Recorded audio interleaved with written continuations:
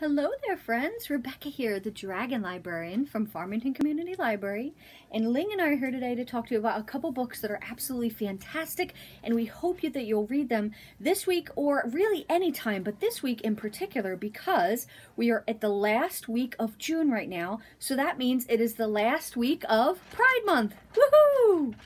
So Pride Month is a month that celebrates all of the people in the LGBTQ community and their allies. So we've got a really great selection of books that reflect that at the library, so we thought this would be a great time to talk about some of those books. Now is a great time to read them, but you don't have to read them now. They're great any time of the year. So the very first book that I want to talk about is called Different Kinds of Fruit by Kyle Lukoff. Different Kinds of Fruit.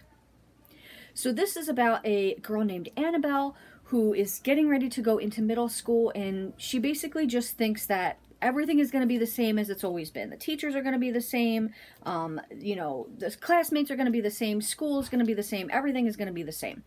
But when she starts there, she learns that there is something very different about this year, and they have a new classmate whose name is Bailey. And Bailey is super interesting and fascinating to Annabelle for a million of reasons. And one of those reasons is that Bailey doesn't identify as a cisgender person. So Annabelle has to learn all kinds of really new and interesting things about this and what this means, and how it relates to her own family because she has a father that is also in the LGBTQ community.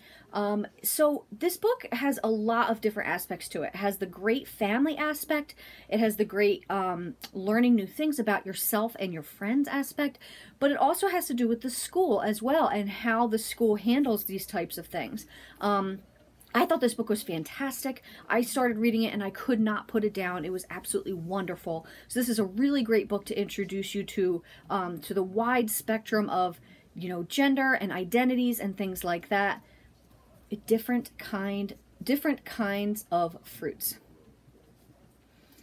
So the next one, you might recognize the author of this. This book is called Rick by Gino. Now, Gino is the author of a book that was originally called George, but has changed title to Melissa to better reflect the character's identity in the story. So Melissa is a really amazing story about a young transgender girl going through elementary school and how she wants to try out for Charlotte's Web. And this is another book by that author. Obviously, it's called Rick. So Rick is very confused and uncertain about a lot of things in his life. His best friend that he's grown up with is kind of a bully and a jerk and is really mean to him and other people, but he just kind of puts up with it because that's just how it's always been. His dad makes all kinds of jokes with him about girls that he's going to have crushes on and all kinds of stuff about girls that makes Rick really uncomfortable. He doesn't really want to talk about stuff like that. So he joins this basically Spectrum Alliance at his school that is for all these LGBTQ kids and allies. And he learns that there are a lot of different kinds of identities and different ways to present yourself and different things like that he finds really opening and freeing. And maybe through this club and through some of his new friends, he will be able to stand up to his bully friend and also have some difficult conversations with his dad. I really like this book a lot. It's very short. It's not long at all. Very quick to get through. I liked it for a lot of different reasons, but especially the bullying aspect. I think we've all been there, right? Where we've had a friend that we've known a long time, or maybe not a long time, but they're just not nice and you feel like you're growing apart. So it has a lot of really great conversations and ways to start conversations like that I think is absolutely magnificent. Love this book, Rick. Okay, and last but not least is my favorite of the three that I'm talking about today. I'm really excited about this book. I love it so much. It's called This Is Our Rainbow. 16 stories of her, him, them, and us.